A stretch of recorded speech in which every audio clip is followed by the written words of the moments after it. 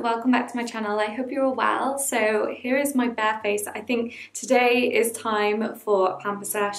It's been a long time since I've actually practiced a bit of self-love and just like had a night to myself. So I'm actually going to do some brow lamination today. I am a trained brow technician, so I do appointments in Cardiff, and yeah, so I am trained to do brow lamination, but everyone asks me how do I do it by myself at home. So I will pop some kits down below that I recommend for you to use, but I will be using my professional equipment. But there are a few kits out there which I highly recommend, so I'll pop that in the description box. First thing I'm going to do is just zoom you in because you can see my brows. This is what I'm working with at the moment. My brows sit very like downwards, as you can see. A little trick I like to do with a spoolie, by the way, pop them like this, and then you can really push the brow hairs up. I do this for my lashes as well. Was thinking about doing a lash lift as well, but I think I will do a separate video on that. So if you want to see how I do my lash lifts, which definitely need to be done, then let me know.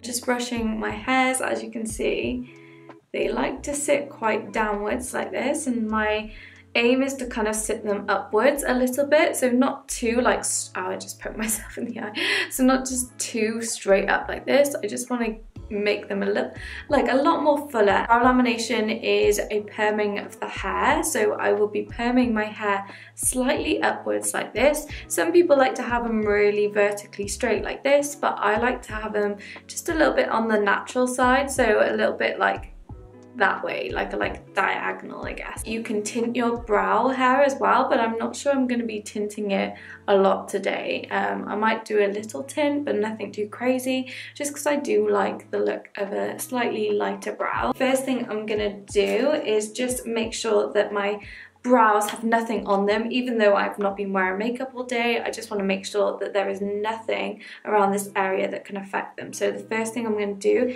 is take the Lash and Brow shampoo from Hello Gorgeous, and they're an independent company. You have to be trained to get those products, but obviously I will try and link something down below that I recommend. Just taking a cotton pad, just brushing that product, or brushing?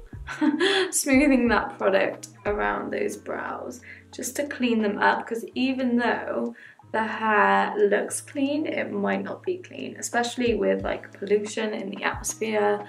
And yeah, I'm a little bit aggressive when I come to myself. I'm just a lot tougher, whereas when I'm doing brow lamination on clients, I'm a lot more gentle. The first solution is the lifting cream, which comes in a sachet. So mine is from Hello Gorgeous, and it says step 1 on there, lifting cream, which is what we want. And when you have your kit, there will be a step 1 or a lifting cream on the package, so you know what you're doing. I am going to use one sachet that's already open that I've used on another client. I like to get as much as I can out of my sachets. It actually smells so eggy. I will never get used to this smell, but I am taking the sachet, just taking some of that lifting cream, and then I'm just going to brush it through my hairs of my brow. I'm trying not to get it on the skin so much because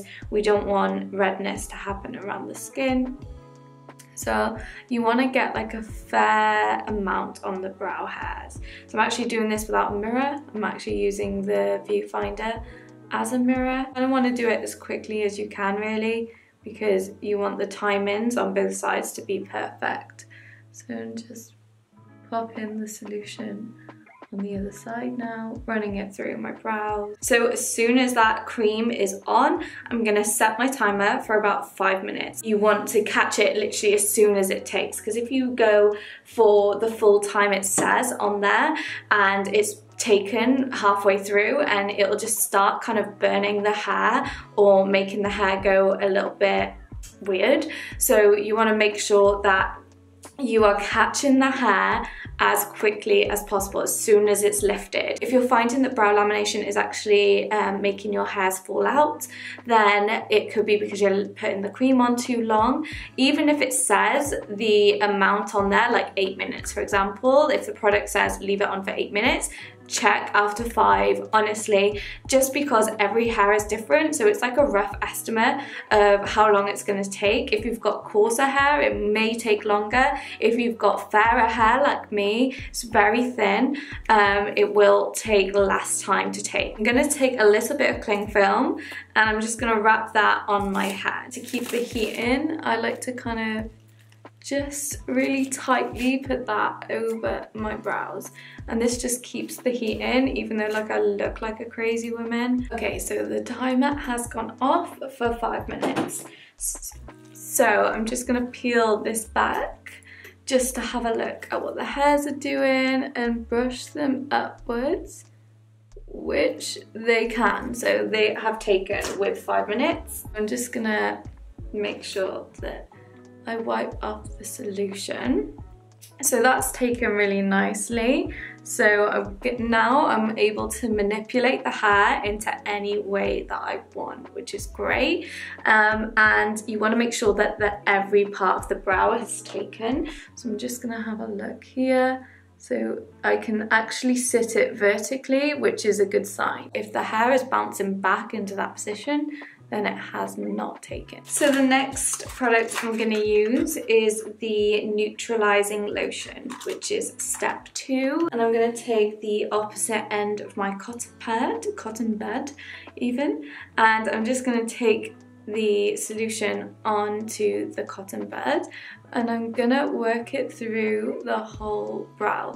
For some reason, this solution is just a tiny bit more liquidy. This doesn't smell as eggy as the other one. As soon as that solution is on, what we're gonna do, we're gonna time it, because if we don't time it as soon as it happens, it might mess up the timings. So I've just put it on for 5 minutes, and what I'm gonna do whilst I'm waiting is I'm taking a little tiny brow comb, I can't talk today. I'm taking a little tiny brow comb and I'm just gonna set it into the position that I want. This is gonna be quite hard without a mirror, so maybe I need to get a mirror.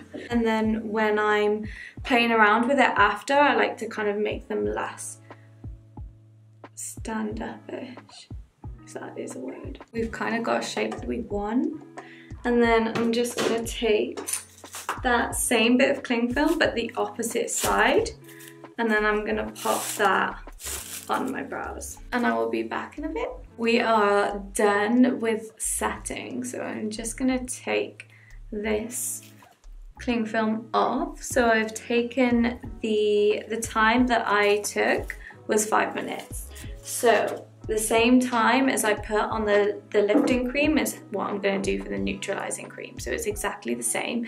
So I'm just going to take some of this solution off. I'm going to do like a lifting motion. This is just going to help the hair sit a bit upwards.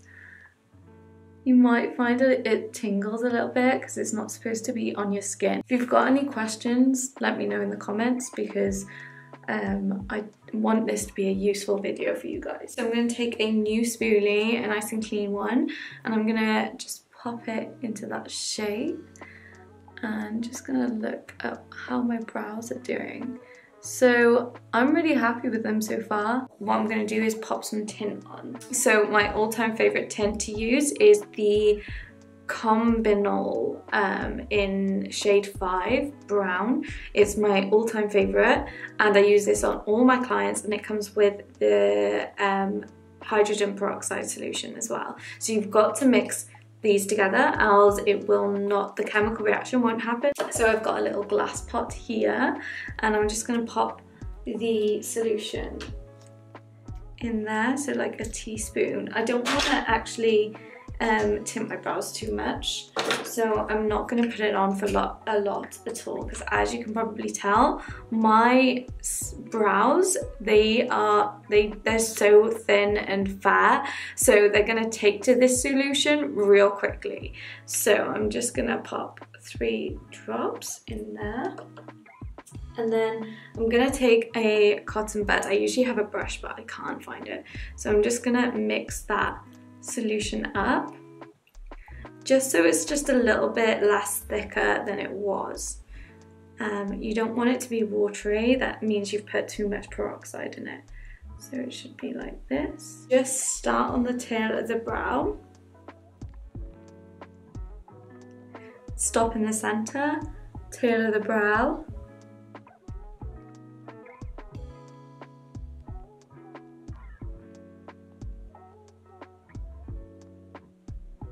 And then I'm gonna stop in the center. And then I'm gonna then do the rest of my brows.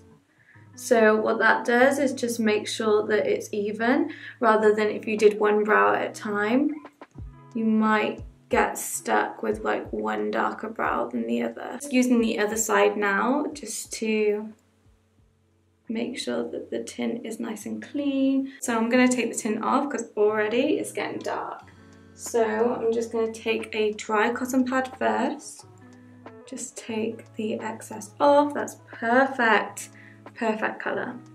So I'm just gonna take a dry cotton pad to start with, and then I'm just gonna wet this cotton pad and do it again, because it will keep developing. You don't want it to keep developing. You can see that it's exposed loads of hairs underneath. So my next thing is gonna be tweezing. I'm gonna see if there's like any hairs that I need to pluck, which there definitely is. So I'm just gonna tweeze underneath. I do like to sugar wax usually, but I can't do it on myself as much as I can do it on other people. I'm gonna tweeze off camera. So basically I'll talk you through what I'm gonna do. I'm gonna go underneath the brow, and I personally like a line from here to the arch and then it to go round. So I'm gonna work towards a line here to the center and then it to go round. I'm gonna also work some hairs by here, some monobrows that I've got going on, and I also have some hairs around here on my hairline. I'm really sorry, but I got heavily distracted with dealing with an ingrown hair on my eyelid. So if it looks a little bit red and sore, it's because an actual ingrown hair was growing on my eyelid and it caused a spot, and then I tried to get it out with tweezers. It took me about half an hour and a lot of blood, but we will forget about that. So I've tweezed my brows. I don't want to do too much. I'm just shaping them around the arch. Like I said, I like a straight line and then around. Obviously, I'm trying to grow my brow on this side a little bit more because this one is slightly heavier and denser. Next thing I'm going to do is pop some coconut oil on. I absolutely love coconut oil. It's really good for the hair growth, and it's also really good to add like that lamination shine after it. And it's a lot cheaper than the moisturizing serum that they have with the kit. I have a huge jar of coconut oil here from Sainsbury's, and I'm just going to dip my spoolie in the jar. And then I'm gonna just comb through my brows with the coconut oil. I love doing this because I think that it really gives them that really nice lamination shine, and it also like really puts the moisture back into the hair because you have just permanent lotion on there. So it's sort of like the same as if you were doing your normal hair. You're putting like, this is like the serum to like finish it off. This is where you can like really shape them, and then you should leave them for 48 hours with no water, steam or anything like that. So I'm not going to put any makeup on them for a while. Absolutely love brow lamination. It's such a good treatment. It lasts for like 2 months as well. Sorry, I'm going to zoom you out now. So yeah, that is my brows laminated freshly, and I'm really happy with the results. I think the tint is perfect for me. I didn't go overboard, which sometimes I do, but I probably could have gone maybe a shade darker, but I actually really like a lighter brow. They're a lot fuller. I don't know if you remember, but my brows at the beginning were like, one was like more angled and the other was a bit more round, and this is a really good way of like kind of manipulating the hair to go a different way. So this one I've kind of manipulated to go more upwards and round, so they look like actual maybe nearly the same, whereas before they look completely different from each other. So yeah, I'm really happy with the results. If you have any questions about anything, let me know. The aftercare is pretty simple. No sunbeds, no sun, no steam, no water, no makeup for 48 hours, and then you can put some coconut oil. I always say to every single client I have, coconut oil once a week if you can help it.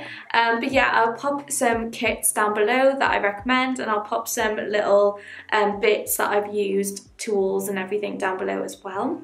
So yeah, I really hope you enjoyed this video. If you want me to do a lash lift video, let me know. Now I've got that little ingrown hair out, I'm so keen to do a lash lift, so maybe I can film that if you want that. And yeah, subscribe if you haven't already, and I'll see you in the next one.